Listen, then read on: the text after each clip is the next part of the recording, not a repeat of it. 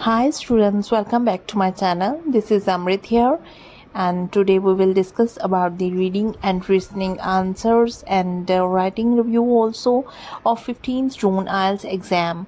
So 100% correct information is available in this video. Before starting the video, join my Telegram group for the free IELTS material and follow me on Instagram. So the students who are new to my channel and who haven't subscribed my channel yet, please do subscribe my channel first. फटाफट channel को subscribe कीजिए ताकि आपको बहुत ही अच्छी information आइल्स के बारे में मिलती रहे, ठीक है. So in the 15th June IELTS exam, first we will start with the writing review, then we will discuss about the reading and listening answers. So in the writing task 1 जो maps आए थे और writing task 2 में जो task आया था वो था some people say that increasing business and cultural contact between the countries is a positive development, while other thinks that many countries will lose their national identities as a result.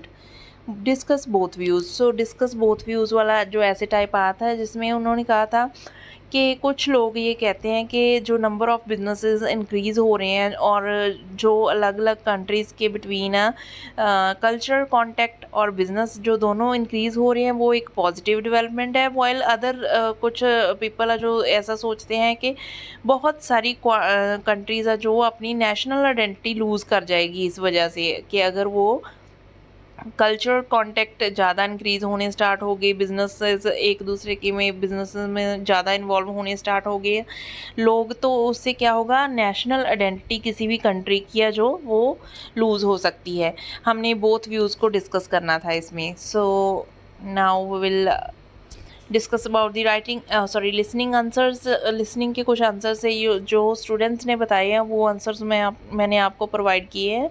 इसमें कुछ answers हो सकता है may be कोई answers रह गए हों और कोई आंसर्स करेक्ट ना हो, तो अगर कोई आंसर नहीं करेक्ट तो आप मुझे कमेंट बॉक्स में बता सकते हैं.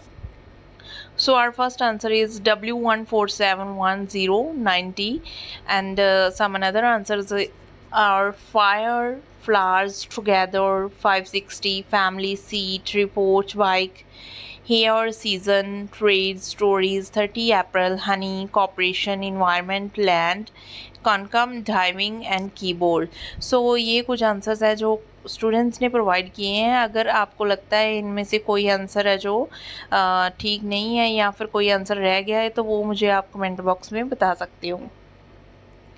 एंड नेक्स्ट रीडिंग पैसेजेस की बात करें तो 3 पैसेजेस जो आए थे उनके नेम है. फर्स्ट पैसेज स्काई वार्स के साथ रिलेटेड था, सेकंड था कुछ insect decision making and third is what is history के बारे में था. ओके. सो जिन भी स्टूडेंट्स ने अभी तक चैनल को सब्सक्राइब नहीं किया पहले फटाफट चैनल को सब्सक्राइब कर लें ताकि आपको जितनी भी आइल्स के रिलेटेड इन्फॉर्मेशन है जो आपको प्रोवाइड होती रहे, ठीक है. ओके.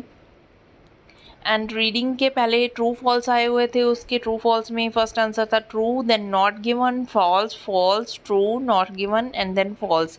उसके बाद फिल इन दी ब्लैंक्स आई थी जिसके कुछ आंसर्स हैं जो स्टूडेंट्स ने प्रोवाइड किए हैं. That is storm, cat, hydrogen, funds, equipments, vicinity and ban.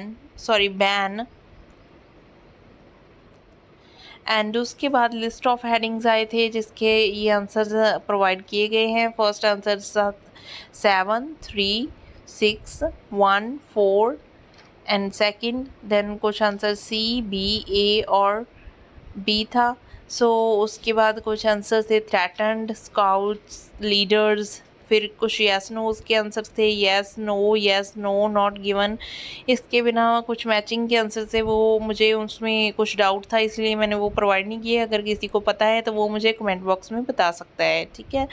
And जिस भी स्टूडेंट्स को ऑनलाइन क्लासेस चाहिए या फिर इंडिविजुअल स्पीकिंग सेशन चाहिए वो they can contact me on the given number. So okay. जिनको भी आंसर्स कुछ और आंसर्स जिनको पता है वो स्टूडेंट्स मुझे कमेंट बॉक्स में बता सकते हैं. Thank you student.